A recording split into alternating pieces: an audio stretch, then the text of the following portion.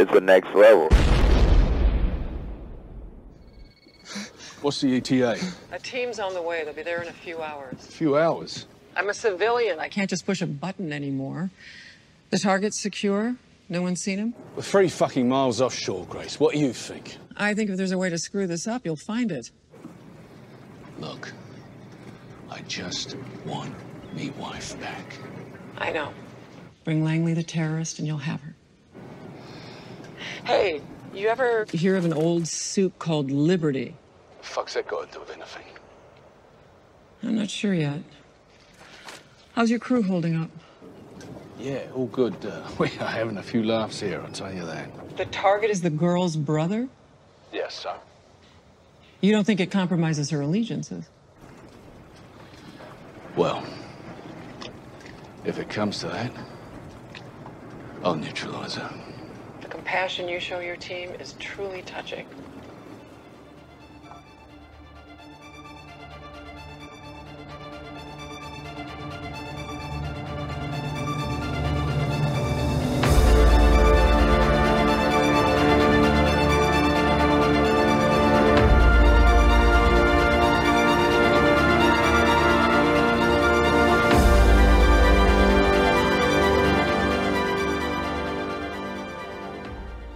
Hey, panelists, welcome back to the show. I'm Mark.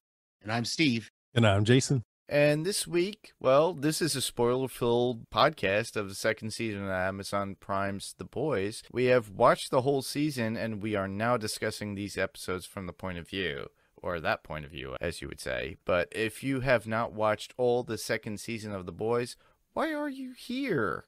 This is pretty much what Steve says, so I'm just stating it right now. So if it sounds different and weird, this is Mark. So go back, watch the whole second season, and tell us what you thought of any of the individual episodes going forward. So why are you guys switching roles? I don't know. Okay, fair enough. Mark just decided to take over.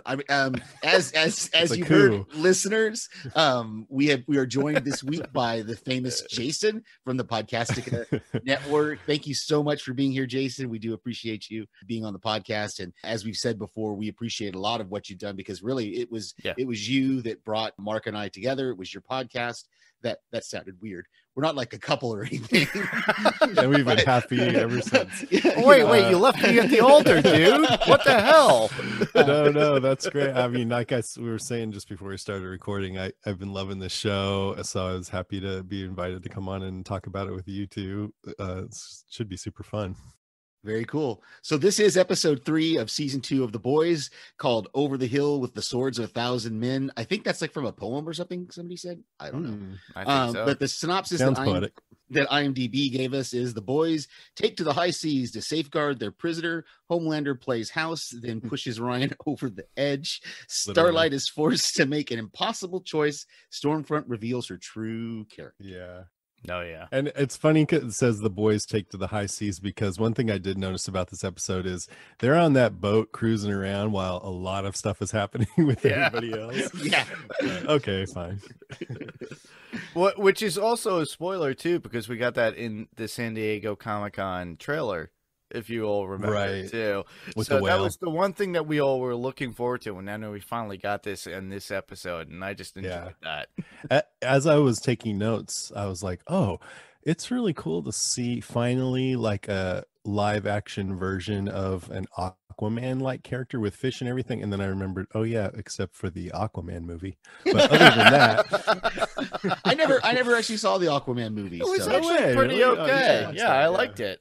I really enjoyed that movie. So it's crazy. yeah, well, he's always ripped, and I could see every woman's appeal for that movie, though. But it's also just so much going on with that movie. It's like psychedelic almost. It's all over the place, and then you got Dolph Lundgren. You'd be like, oh, hold on. Khal Drago, isn't this? All right. Yeah, isn't Dennis Quaid? Is it Dennis Quaid or was it? Dennis Quaid is Huey's dad. Yes. Right. In real life. But yeah. isn't he in Aquaman? He's not in Aquaman? No, Did I confuse that? Okay. For some reason, I thought he was. The guy who was in Watchmen as the owl. Okay. Right. He's in it. Yes. I forgot the actor's name, but yeah, he's in a bunch of Fargo stuff too, right? He's in. Yeah, he played Night Owl. Yeah. Yes. Cool. Anyway. So before we get into our top three, our highlights, what are you guys' general thoughts? We already kind of started talking about the episode a little bit, but what are your general overall thoughts of this episode? Well, we'll start with Jason. Oh, well, generally, I thought it was damn good, just like pretty much all the episodes. Although I got to say, I like dark and edgy stuff, but this is borderline for me this season. Like sometimes I'm like, you don't have to push the gore further and further each time, Sometimes I'm just like, oh, okay. But I don't know, this episode, I thought it gets worse as it goes along. But this episode was fine, even with like Stormfront breaking the brother's hands. It's gross, but it fits her character. And I don't know, I thought it was funny and sad and gross, and we learned new things about characters, so I thought it was a great episode. Yeah, I'm the same way. I had forgotten about the breaking hands thing. I guess I must have blinked the first time I rewatched this. So when I was rewatching it again yesterday, I saw that and I just kind of, I forgot about that, because it, like, you see the bones and everything, and I'm just like, ugh. Yeah. But yeah, it's really this episode, like you said, it really reveals a lot. It reveals a lot about Homelander. It reveals a lot about Stormfront and just her character and who Kimiko a little bit. Kimiko a little bit. Yeah, we get to see her. We get Huey. There's a lot of stuff happening in this episode, and I'm sure we'll get to it when we get into our top three as well. Oh, definitely. My first impressions, wow, a lot came out. And I think Stormfront came out at this point. So yeah. So and that's actually my number 3, is about her. And then on top of that, you see a little bit more of Homelander and how crazy he is. He is one crazy loon, honestly. Mm-hmm. And I know, Steve, you and I already talked about the comic comparison about how Black Noir in the comic is the clone of Homelander. And then in the comic, Homelander goes crazy and dies. And then, Black Noir just goes even further in that perception of Homelander within the comic. So in this, we have a great diversity within the two characters, which I appreciate, and I just love for the fact that, okay, this could be a completely, totally different character with Black Noir, and then maybe eventually we'll see Homelander they find a weakness eventually, and they get rid of him. I mean, I haven't read the comic, but Black Noir I find really interesting, and it's in part because they're keeping him mysterious and they're just letting a little bit at a time, and it makes me want more, but I think they're smart to hold off. I didn't know he was a clone of Homelander in the comic, but it makes me wonder if they're going to go that route, like you just kind of said on the show. In this episode, it was interesting when he found out that Compound V was behind all of their powers. Mm-hmm. He started crying, and that just made me feel like what I took from that is that his life has been a living hell, and that's why he realized, oh, and now I had to suffer this because of some government intervention or this corporate intervention or whatever. I don't know. Right. What did you guys think? It makes you wonder if, because it's like he has this healing factor, obviously, that we've seen come into play, and we're going to see more of that towards the end of the season. But it makes you wonder if, like Wolverine, does he still feel the pain also? Because that would make sense of why he realizes, kind of like a Deadpool kind of thing, that he still feels the pain even though he's regenerating, he's whole. Healing. And did we see, I mean, this is jumping ahead, but you said it was spoiler filled, like he gets part of his mask taken off towards the end, and his face is kind of burnt like Deadpool, right? Correct. I think so. He's got like scars on his face or something like that, so he's definitely got that kind of edginess to him. Yeah. Hey, man. Want a fresca? Thanks. So should I do my number 3? Absolutely. Yes. Okay. So it's Stormfront. So my computer keeps auto-correcting Stormfront to Storefront, which is not as good of a superhero name. Yeah, right? Just did it again. I found another spar here.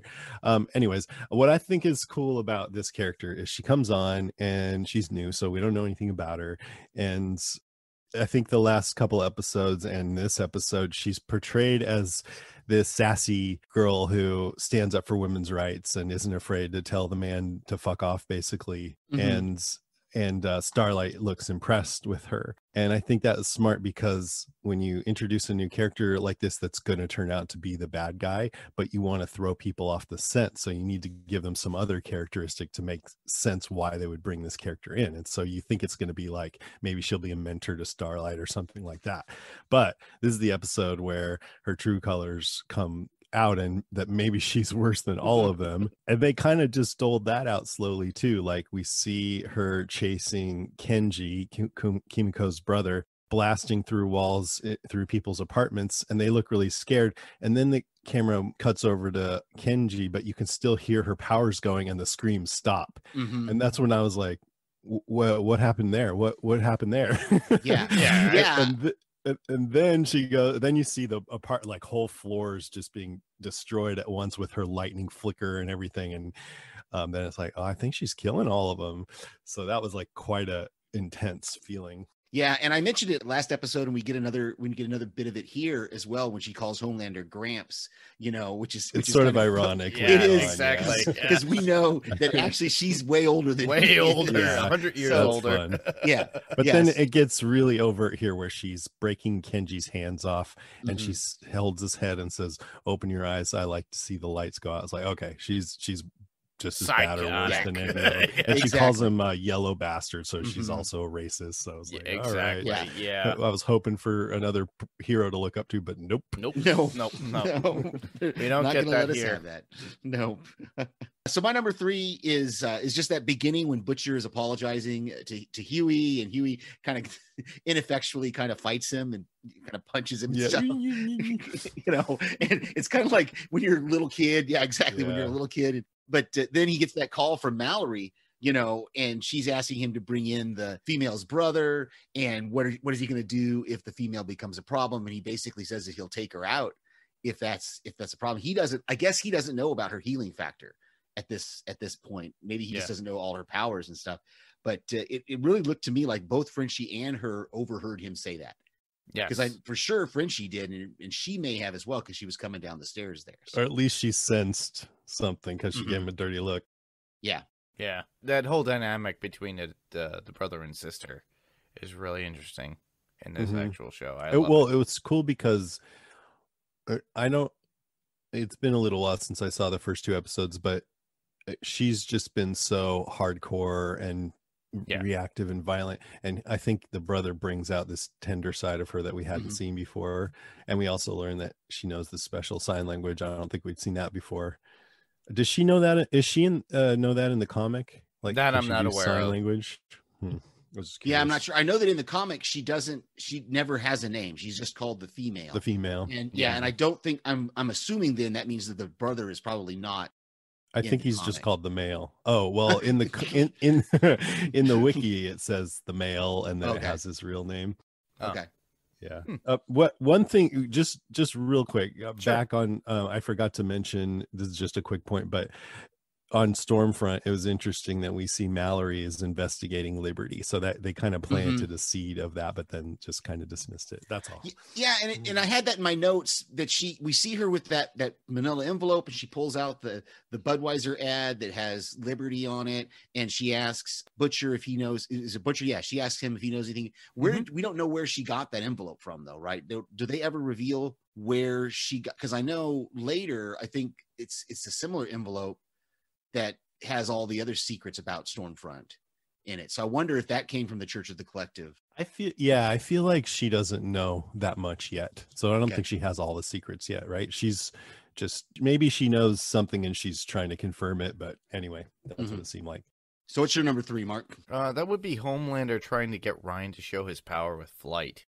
He pushes this kid. That was like a 20-foot drop. Come on. What a jackass. So wrong. He just pushes him, assuming because he's my son, he's going to fall and recover properly. The kid is really upset about it and pushes Homelander, and you see his eyes light up. You get that whole Superman or Brightburn vibe that we got.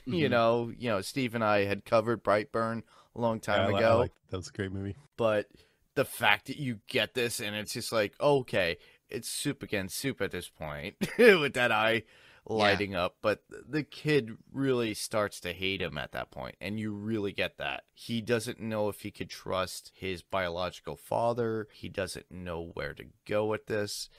He looks at his mother, and he loves his mother, and you know this, and on top of that, the mother actually protects him, saying, you know, and attacks Homelander verbally, saying, "What are you doing?"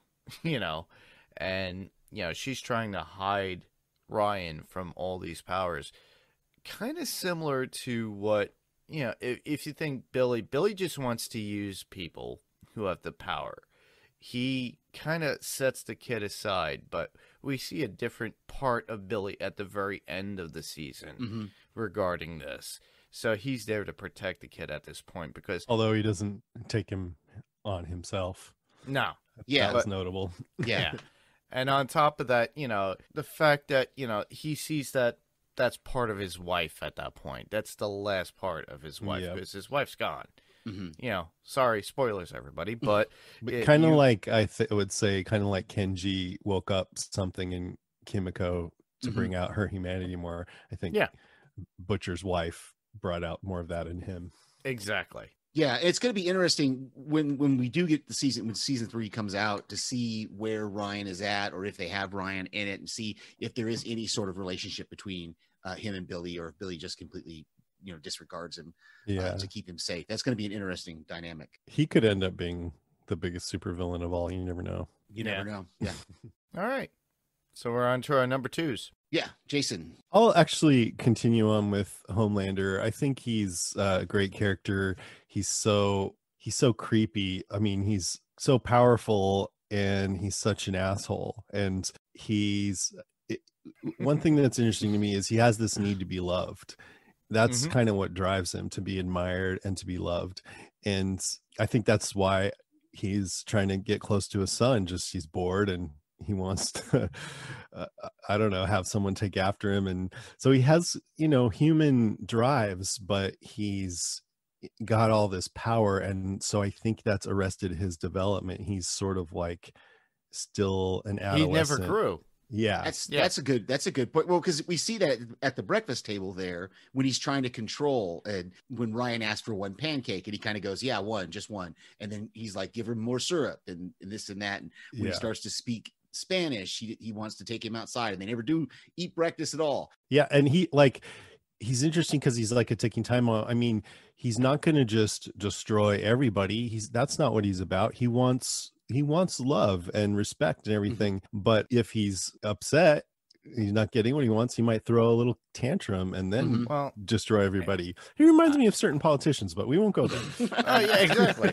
But also, it all boils down to, what was the first thing we saw that really creeped us out this season? Him drinking the frozen milk. Come on. Yeah. It's as if he's still a child, a baby. Right. And we know that he grew up everything in a lab and didn't have affection from his mother. So that's into his whole pathology. That's his whole pathology. That's who he is deep down. And literally he is, and they bring it up later on, basically he is a product of this company. But he doesn't know how to react and talk to people as a person, because he was never brought up as a person. He's a broken man. He was brought up as a product. Well, yeah, and we're going to see that arc throughout the rest of the season. We're going to see him make this kind of descent into really madness, because he's going to lose control of everything. Yeah. And then at the end, he kind of gets it back, but you can still see, like Mark, you talked about in the comics, how he kind of goes crazy or has a nervous breakdown. It looks like he's getting close to that. So we're seeing that extreme narcissism that he has, this need to control and everything else. So yeah, it's a good. And in this episode, it's like this nightmare version of the typical Beaver Cleaver family, only the father is this monster who raped the mother and then expects to be included in their life. Yeah, and I had this. It's horrifying. I had this as number 1 because I really like that they basically confirmed for us that's because they kind of, it's not really left up in the air in the first season of whether he raped her or not. But I think it's clear in this exchange between the two of them that he raped her. I think that's Yeah, because he's like, I did you a favor, and also you can tell throughout the season that she really does care for Butcher. Like, I wonder too, was she just as bad as all the rest of them, and she actually had an affair? But I think this season it becomes pretty clear that he raped her. Yeah, it's really prevalent that she was, exactly, raped at that point, and she really did love Butcher, but the company, as it were, segregated her and pushed her aside. Well, no, saying, that's how she kept Billy safe. Was she did the company. That was the agreement. But regardless, she was still an asset to that company. And having this kid, finding out that she didn't have an affair and that she does still love Butcher. I cling on to these moments in this show where people actually are good, because you never know. Exactly. And there are plenty of decent people, but there are so many just scuzzy people in the show. I think Mark and I talked about it last episode that really, when you look at it, Frenchie and Mother's Milk are really they're really decent guys in the end, that they're just trying to get by. And we're going to find out that Frenchie has this deep, dark secret that he's been torturing himself with. And it's going to be interesting going forward as we rewatch these episodes.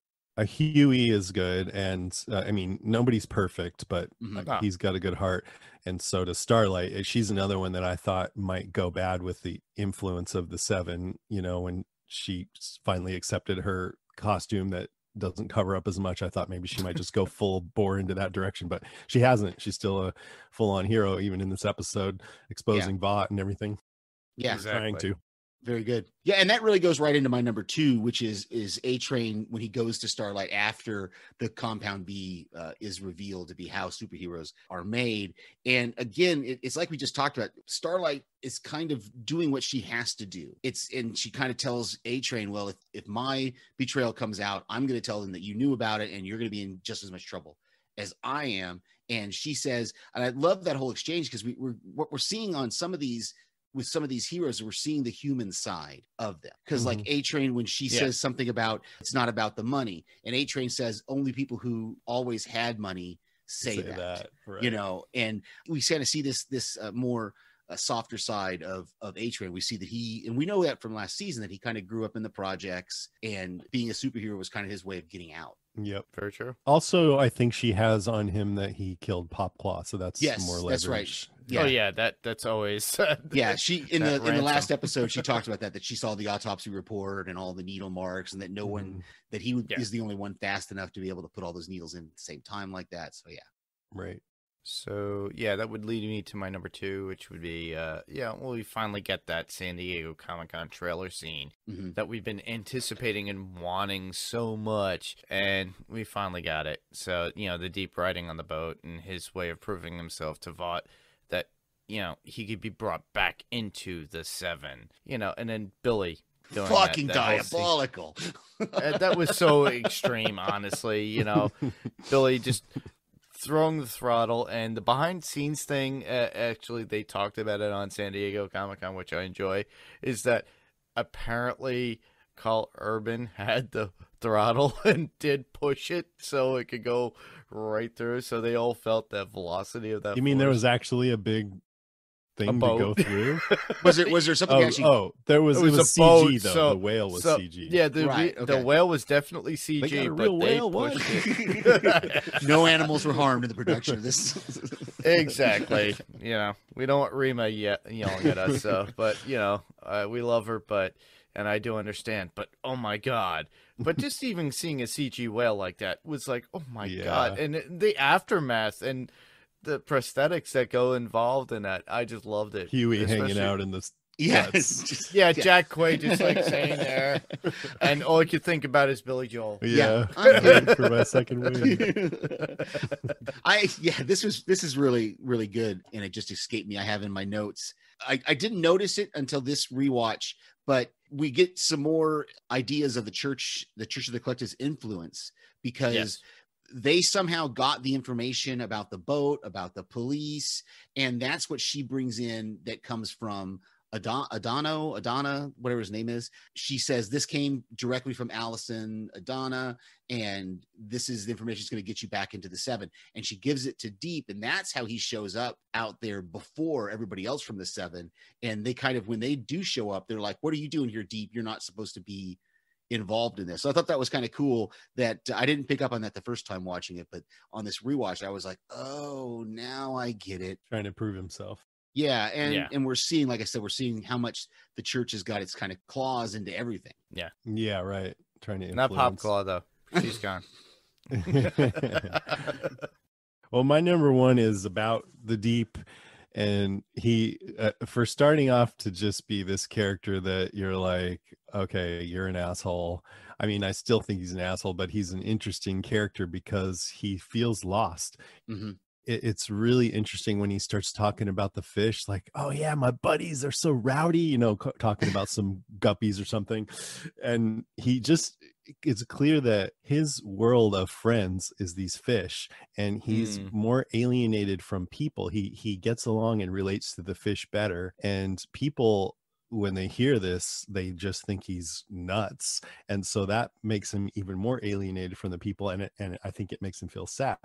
And in here they're talking about how, you know, when he grew up, he had a lifetime of hearing fish in restaurants beg for their lives. And on one level, like a lot of things in the show, it's ridiculous and funny and silly, but also it's just deeply sad for this guy. Mm-hmm. And with the whale too, like she's all, I was just worried about Lucy here, and Homelander's like, oh yeah, whatever. And it's kind of funny. He made a joke about it. But but it's also, if you look at it from the Deep's point of view, it's like this creature that he knew and was connected with just got brutally murdered, and it could be like if somebody in your life got murdered. So it's this show totally does that. Huey is leaving the message for Starlight about that Billy Joel video where the kid is about to kill himself, and Billy Joel comes along and gives him his second win, and I realized that you're my second win.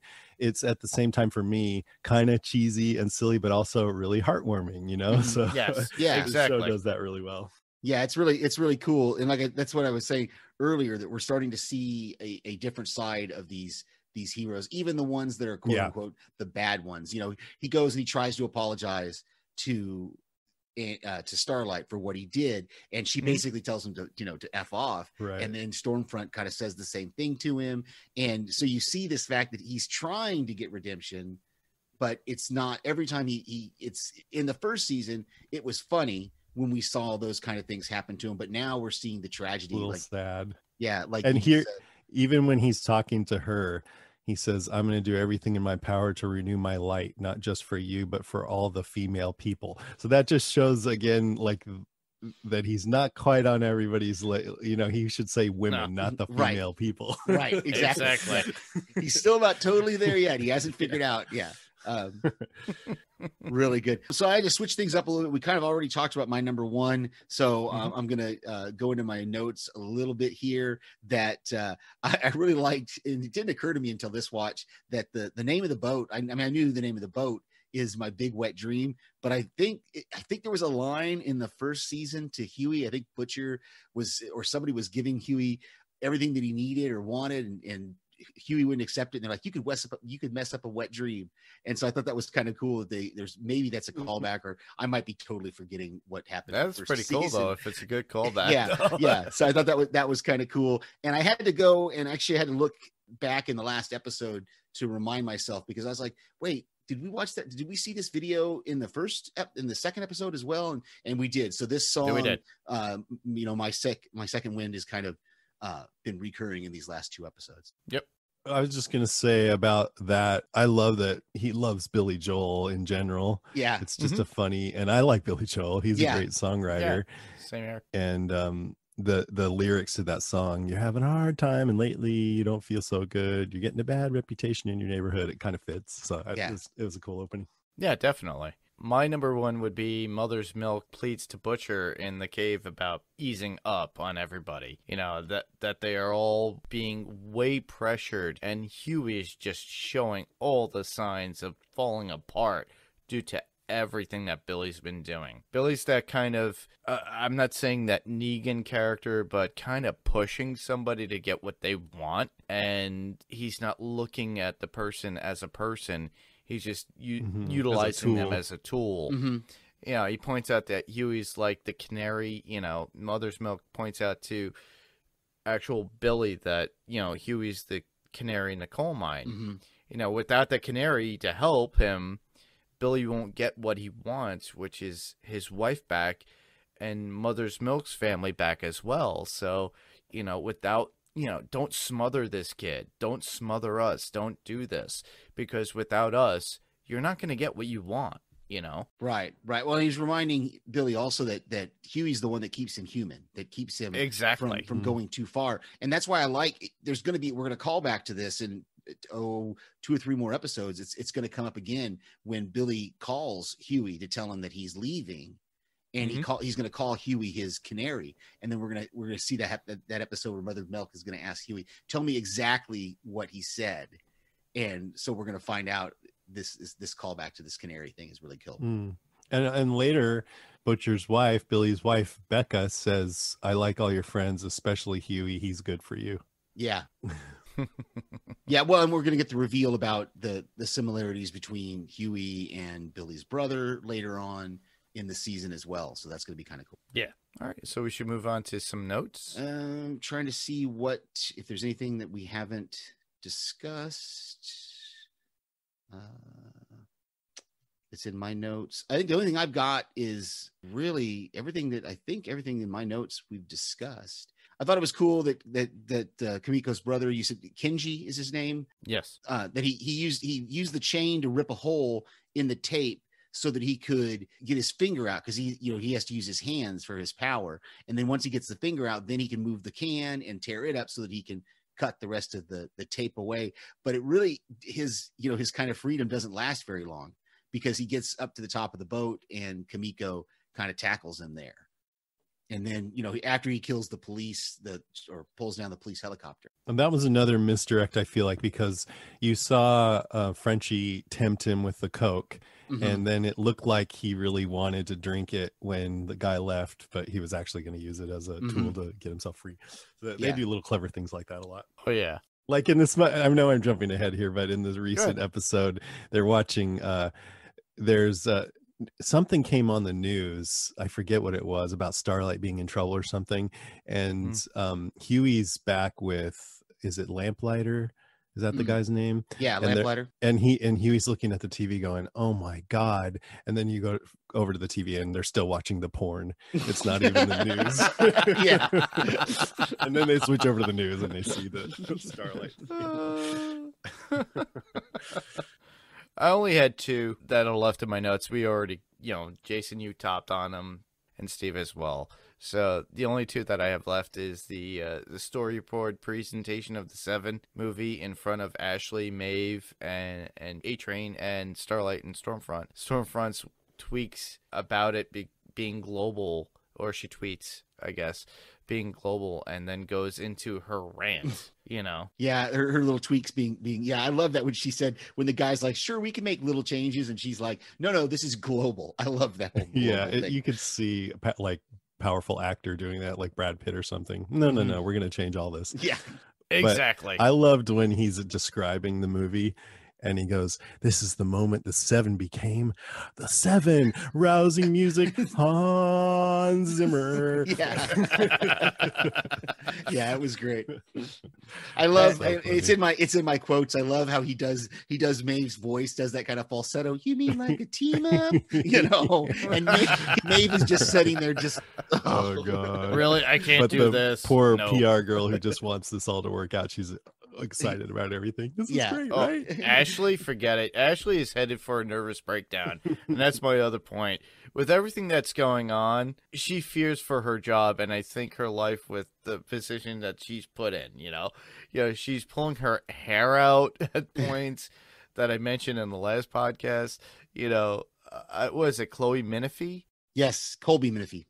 That's All Ginny on Fear. And she was Ginny in on Fear the Walking and she was in Dead. Jessica Jones, the first or second season of Jessica Jones. So. Yeah, so she has a way of like being so diverse, because with Colby, what she does in Fear, she's very aggressive. She's the antagonist. She's the subservient little host to deal with all these people. And then with Jessica Jones, what would you say she was in that, Steve? Oh, she was the frantic sister, right? She was kind of had a hippy dippy kind of side to her, but at the same time, when she gets, she had definitely a manic kind of way about her, but she was definitely less like it was many years ago, so she was younger and she played much younger than what Ashley is as well, I think. But so. yeah, I'm just saying that she plays a variety of different Oh characters. yeah, for sure, for sure. Yeah, so it shows her stretch as an actress. Mm-hmm. So I thought that was pretty cool. But I just find it funny because towards the end, you actually do start to see some of her hair missing on her head. So it's just like you could see, it's like, oh, this is really taking in. Wow. Not a great job to have. No. So this is a time where we move on to quotes. I didn't do my notes. I got a couple. You got a few quotes? Yeah. Is that right? No, he's got notes. He's got notes. Just a couple. Oh, okay. Yeah. Sure. When the Deep is standing on the whale with his fist at his side, it spouts off its blowhole and it kind of gets in his face a little bit. That reminded me of this time when I was on a whale watching tour on this boat, kind of like the one they were on, and the whale came right up to the side of the boat, and the people running the tour were like, this never happens, it's crazy. So we were all like 20 of us leaning over the side of the boat. It was kind of tipped and looking, and then the whale spouted off and it smelled like fish guts. It was disgusting. We're all like leaning over and then we're like, oh, leaning back away from it. I'm glad you bring that up because I noticed that in this last watch that he kind of does that superhero pose on the top of the whale, like, you know. Yeah, it was iconic, but it didn't turn out so well. Yeah, it's true. You mentioned the storyboard for the Dawn of the Seven movie, and I was looking at the characters.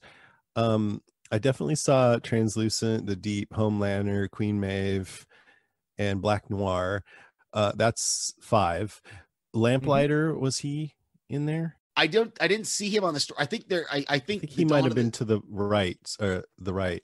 Or the left, but like A-Train replaced somebody. Yeah, and I think there was somebody else who he had like a cowl and with pointy ears, kind of Batman-y, but he had like an M. So I don't think that was A-Train. No, I think that was that. I can't remember what she called him in the first episode. She said you've now been here longer than blank. So and so. Oh, okay. Yeah, like Master Runner or something. It wasn't Master Runner, but like something like that. Magnificent. I don't Master know. Bator.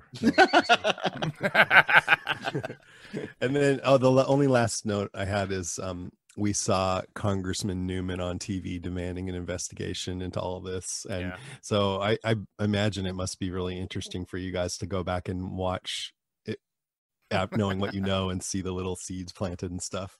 Yeah, like I wasn't paying any attention to that when I first watched it. Yeah, like we said in episode 1, when Raynor's head pops, the very next scene is Newman on the TV, on TV. So that was our first.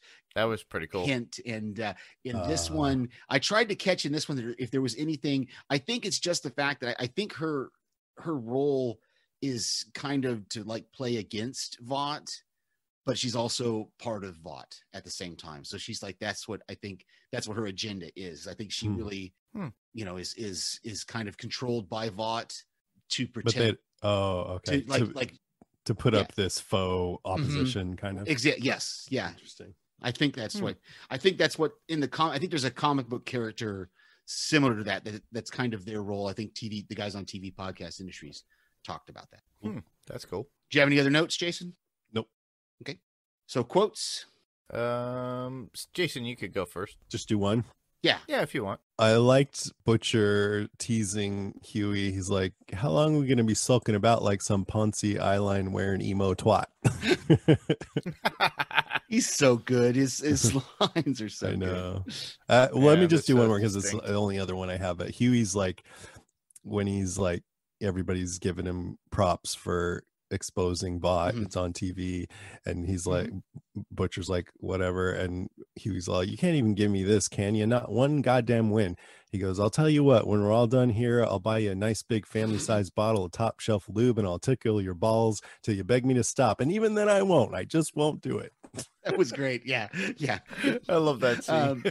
I loved. I've got a couple that we haven't already talked about here. I loved when Stan Edgar, when you said like when the PR person, when the Compound V thing gets released that they don't know where Homelander is.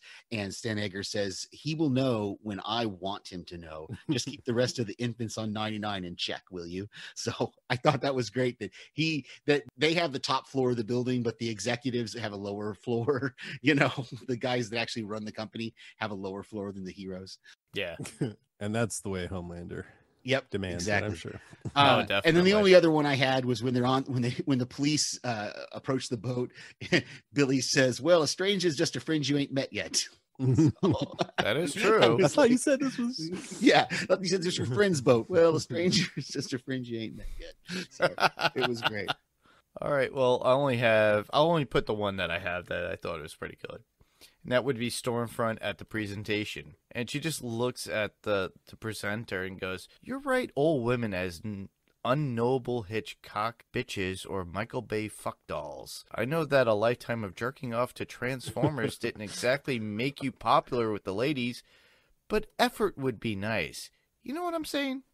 I love his response is, "I had two sisters." Okay. And the last one would be Billy going, "You guys touching your tips," to Huey and Mother's Milk when they were celebrating about the information on the news about VOD in the very beginning. But that's all it was.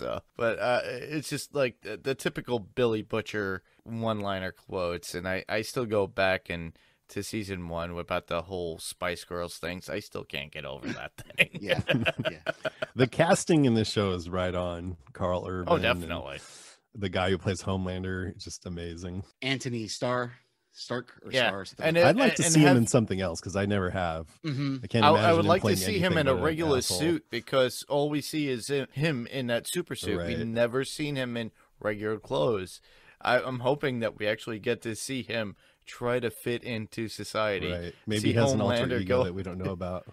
Yeah, exactly. Well, did you guys see the teaser trailer for season 3? No. I didn't even know they had one. Yeah, it's all of them. They're kind of talking about different things, but it might be a little spoilery. It's not really anything plot line related, but it shows Homelander and he's got like either a black wig on or like he's dyed his hair black and he's in a t-shirt and he's like, Oh, wow. I'm in my street clothes to talk about the upcoming The Boys or whatever. And then like Mother's Milk and Huey break in, and all of them each individual has the shirt of their character on, so it's pretty funny. So yeah, look forward to Cool. it should be out there somewhere. I think it was I hope it wasn't a fan thing that I just got stuck into, but it's not all the actors, so it had to be legit. Yeah.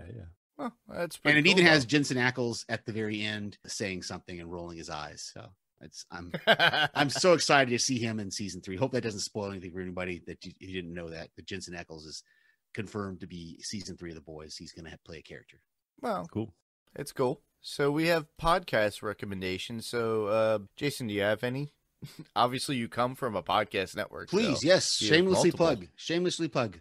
Oh, was I supposed to have ones for like that I'm not on? No, you No, can. you can do whatever you want. Yeah, I'm just listening to political podcasts which make me feel on edge all the time, so I won't recommend any of those. But that's pretty much all I'm listening. There's one called The Truth that's got these really kind of Twilight Zone-y stories that they tell, and That's cool. I recommend it. The Truth. It's okay. pretty crazy. Yeah, I'll stick with that. And we could also hear you on the Podcastica Network. Yeah, too. so I am doing I'm having this existential crisis on Walking Dead cast right now because we decided after we didn't like Fear that we would cover mostly Walking Dead World Beyond, the new spinoff, and people aren't really digging that, so I have to figure out what to do. We might try 50-50 coverage but minimal on both. I don't know. That's cool. Mandalorian's coming out pretty soon and we'll be covering that on House Podcastica. So excited for the Mandalorian coming back. Same here. I just finished rewatching season 1 again and forgot how good it was. Like, I'm just like each episode was better and better. Yeah. And so it's really, really good. The only one I've got is Michael Rosenbaum's Inside of You with Michael Rosenbaum. This week he interviewed a woman who escaped from the Nexium cult. And Yes. so I Sarah haven't Edmondson. Yes, thank you. Yes. It's queued up. I haven't listened to it yet, but I listened to the first half and it was really good. She's one of the main people in the HBO docuseries The Vow. okay. And she also wrote a book called Scarred about the whole experience. Yes. Sweet.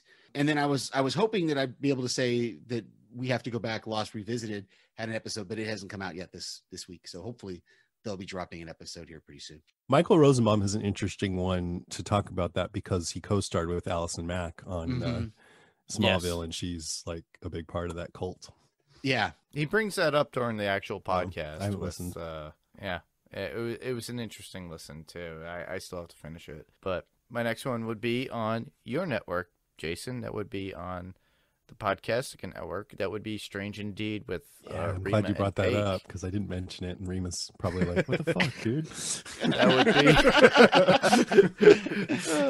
would be their coverage of The Haunting of Bly Manor, and they're moving on to episode 3, I believe, this week. So I'll good that show. be watching that soon. Haunting of Bly Manor. I had a laugh too because I was taking my niece home with me this weekend to stay for the weekend. She fell asleep during the podcast. So I guess her day was not so great at school because she actually physically went to school. So, but she actually said she watched the episode, and she goes, "Oh, I'll listen to the podcast." Nice. So I think she does enjoy the podcast and she does enjoy the show.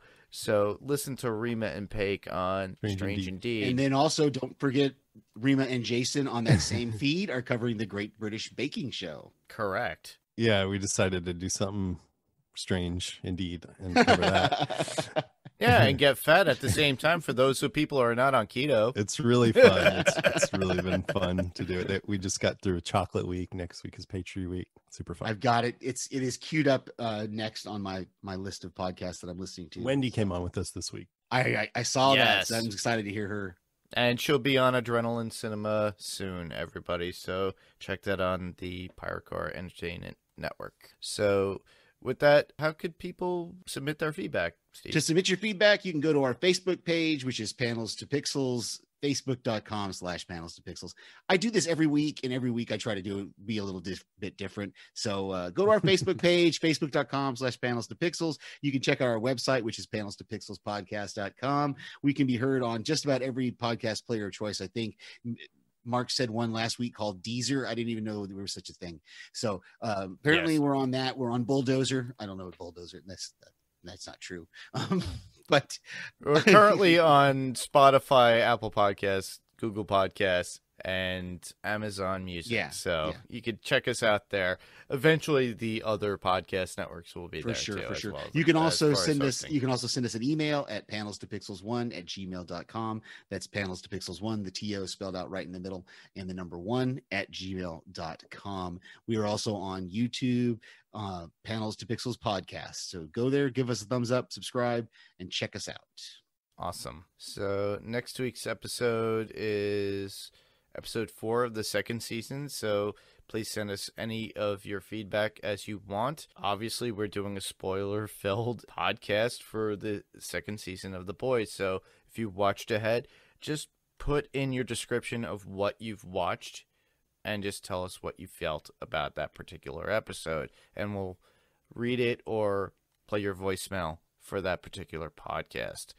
And where can listeners listen to us? Well, Jason, where could you be listened to? If you go to podcastica.com, you can find links to all my podcasts. Awesome. Cool, very cool. I'm right here on Panels to Pixels, obviously, which is on the Next Level Podcast Network. I also joined Mark on the Adrenaline Cinema podcast last week for Lethal Weapon. That's on the Pirate Core Entertainment Podcast Network. I send various voicemails to the Podcastica shows, as Jason just talked about, so you can hear my voice on some of those Podcastica Network shows as well. This is the first podcast I've been on in a long time where you didn't call in. I know. What about you, Mark? Where can our listeners catch up with you? Well, I can be found right here on Panels to Pixels as well, just the same as you, sending out feedback to all my friends, just like Jason, Rima, Paik, everybody, all my friends that do podcasts. and I send my feedback to their particular podcasts as well. So you can find me here on the Panels to Pixels podcast, which will remain here, but I'm also on Adrenaline Cinema, which you co-hosted last week, which you already explained to the listeners. You were on the Lethal Weapon episode, which I am so happy that you were on. And with that, next week's episode, listeners, if you're into Adrenaline Cinema podcast, well, next week I have my friend Daphne, who is part of the Pyrocore Entertainment Network, and she's going to be on the movie coverage of Battle Royale, which came out in 2000. It's a Japanese movie, so that's cool. If you're not into subtitles, I haven't seen that. This will give me an excuse. It. I've wanted to see it for a long time. Yeah, do so, because I've been following that movie since it came out. So, you know, when I first heard the plot, I think I thought, oh, that's too dark for me. But now I'm completely desensitized. It seems tame. I'm ready to watch it. So, yeah, you could find me here on Panels to Pixels, sending out feedback to other people, as well as my other podcast on Adrenaline Cinema on the Pyrocore Entertainment Network. And that's pretty much it. So, thanks everybody for listening. I'm Mark. I'm Steve. And I'm Jason.